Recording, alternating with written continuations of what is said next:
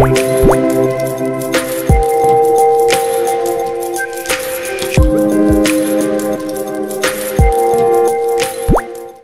everyone, this is Funny.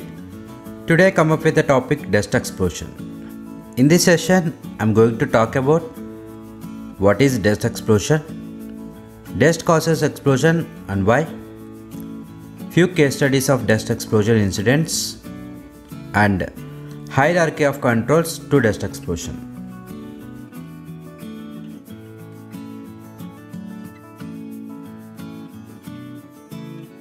A dust explosion is a fast combustion of dust particles suspended in the air in an enclosed location.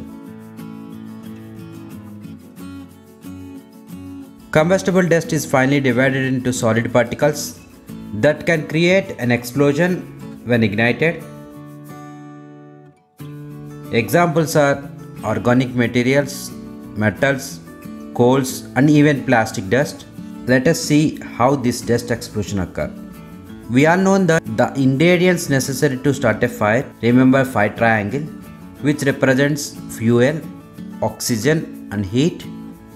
When talking about combustible dust, we add two more ingredients, dispersion and confinement. This is what referred to as the dust explosion pentagon. To occur dust explosion, all these 5 ingredients must in place. Many facilities that have process that produces dust fine particles may at risk of explosion, often with catastrophic results, unless precautions are taken and proper procedures are followed. Dust explosion have a history. The first document explosion on December 14, 1785 in Turin, Italy. On 7th February 2008, the eyes of the world were opened to the hazard of combustible dust when the Imperial Sugar Refinery, Georgia, US. The blast killed 14 people and injured 36 others. And the recent explosion on September 29, 2019 in Chenderia, India leaves 15 people injured at Birla Cement Works. Dust control is the most important factor in preventing fires or explosions in any dust generating workplace. The effective dust control can reduce the risk of catastrophic fire or explosion in the workplace. The most effective way to reduce the risk associated with combustible dust is to eliminate its source. Next one, by using different processes that doesn't generate any dust. Engineering controls make a physical modification to facilities, equipment and processes to reduce exposures like dust collectors. Then apply administrative controls, change your work practices and policies, and provide awareness tools and trainings to limit the risk of combustible dust. Some of the administrative controls are developing dust management programs, effective manual cleanup and housekeeping programs. When come to personal protective equipment, is not an effective control measure for combustible dust explosions. Use proper respirators, IVR and protective clothing while working with dust atmospheres. Let us see some of the controls for prevention of dust explosions at workplace. Ventilation systems, especially local adjust ventilation near the source. Use of dust collection equipment. Place vents on equipment where a dust explosion could occur.